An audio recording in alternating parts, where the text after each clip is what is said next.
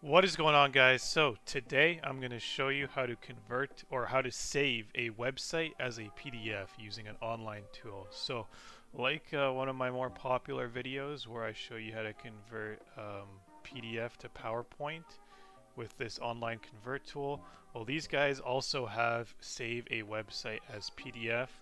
And like I said before, they don't ask you to create an account, they don't ask for a subscription, they don't really ask for anything. They just let you use your tool, use their tool as much as you want. If you do want to create an account and pay for some features, you can get faster download times. You can convert more files at a time. But honestly, I've never found the need to do that.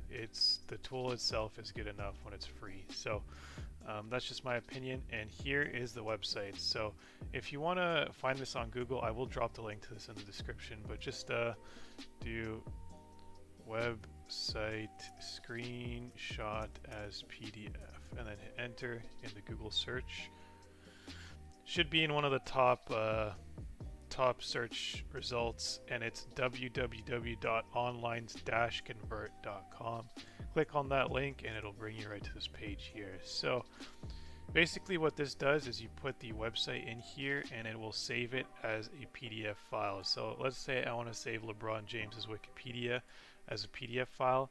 All I got to do is just copy this link, put it into the URL here, click add, because you can do multiple at a time basically if you want to convert multiple websites into PDFs.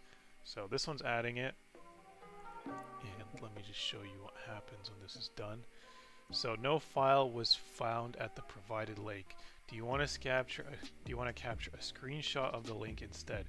Basically, if you provide a link that has a PDF on it or like an image file, it will convert that into a PDF. But if there's no file, if it's just a web page, it captures screenshots and converts that into the PDF. So just click capture screenshot here, and we can do the same thing with Google. It'll do this one faster, so I just want to do two, show you guys what's going on. Click add. Should give me the same error for Google because there's no file here.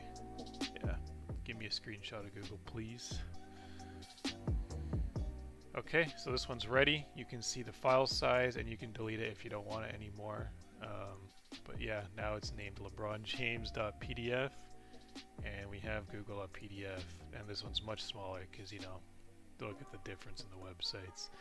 Yeah, anyways, so I'm ready to go. I'm gonna click start, and yeah, just make sure you have this one selected. Scan pages will be images, so just select that one, click start, and just give it some time. The conversion status will start automatically, and it should download automatically. Or no, sorry, it converts them and then you can click download after. So we have LeBronJames.pdf. If I want to check this guy out, all I have to do is click download.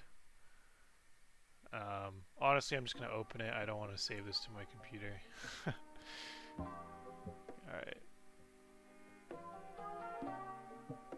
There we go. Here is the PDF of the Wikipedia. And as you can see, that's exactly what I want. Gets the whole website here. And that's why that took longer. Look how long this is. Okay, and let me just check out Google too. This one might have